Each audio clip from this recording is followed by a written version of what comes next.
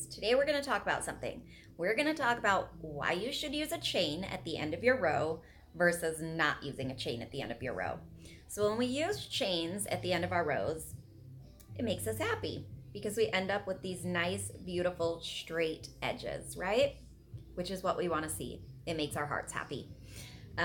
When we don't use chains at the end of the row, we end up with these rounded edges, which just makes everything harder and more disastrous. So let's learn how to use a chain at the end of our row. So let's talk about making a chain at the end of our rows versus not making a chain at the end of our rows. I always opt to make a chain because it keeps your rows nice and straight. So let's just start out by chaining 3, 4, 5, 6, 7, 8, 9, 10. So that should be good. Maybe we'll do a little more. 11, 12, 13, 14. Okay, so I've made 14 chains. Again, I'm going to make one extra one because that's my chain that I want at the end to keep it straight. And then I'm going to come through here and single, so 1, 2 from the hook. And I'm just going to single crochet all the way across. So I should have 14 single crochets when I'm done. So 1, 2,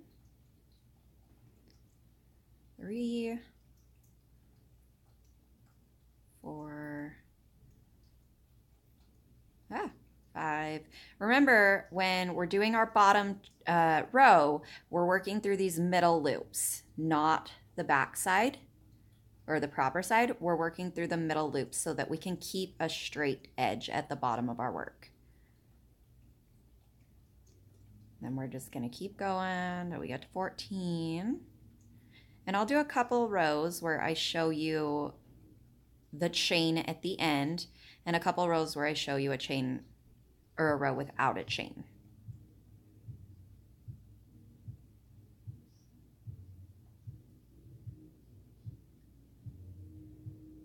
Okay, so we're almost to the end of our row here. Looks like we have 2 more.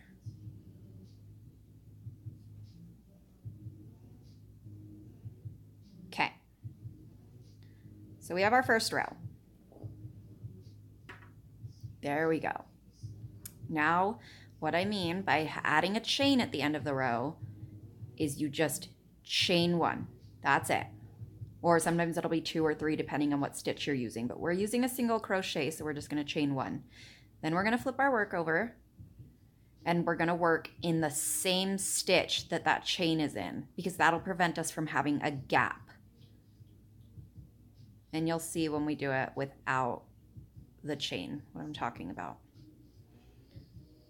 So now that we're out of our bottom row, we can work through the top 2 loops, the proper loops,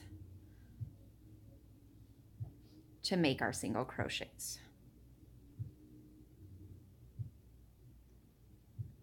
And we should have 14 at the end of each row. We're not going to count that first chain that we did as a stitch because it's just there to help us keep things even.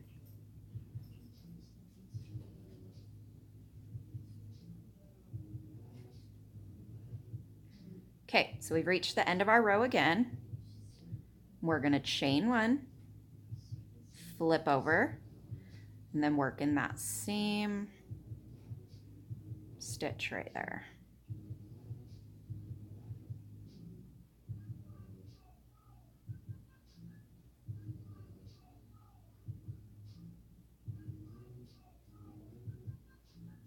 And you'll see that we will end up with straight lines at the end of our work, which is really nice because 1, it helps you to see what row you're on and how many stitches you actually have, because as you get used to it and as you get going, you will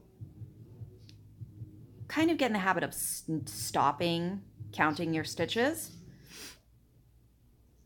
because your rows will just be straight. So you'll know that you have the right amount of rows. Is it fun? So if you see this, Can you get this out? we have a nice straight edge.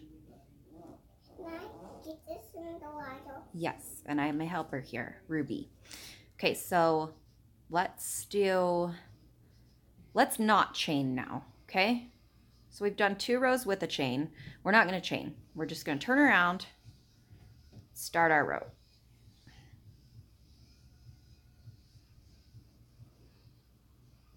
So we did 2 rows with a chain, and we'll do 2 rows without a chain.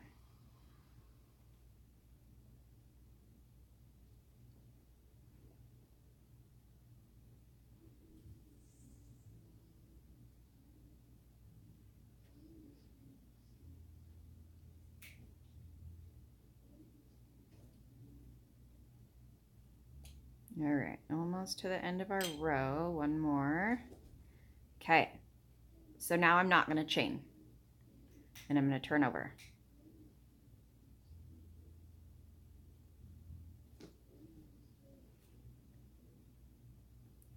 This makes our edges a lot more jagged. It doesn't leave you with a straight line on your edge, which gets really confusing, especially if you're making something where you're going to be piecing separate parts together.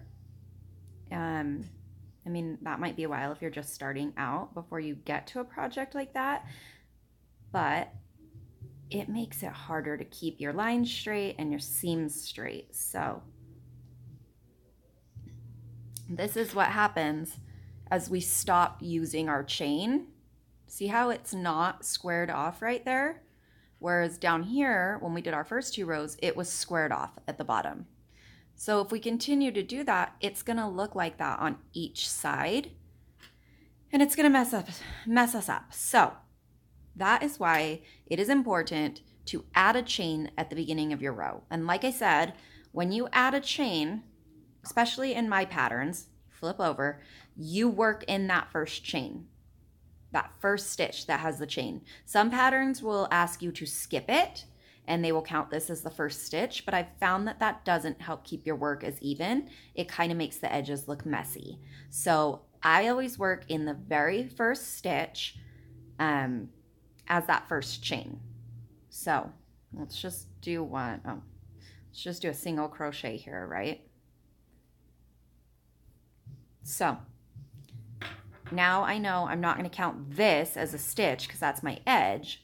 This is my stitch, but it's still in that first spot where the chain was. So that's it for today, guys. Let me know in the comments what you would like to see next, and please subscribe and share. Thanks, guys.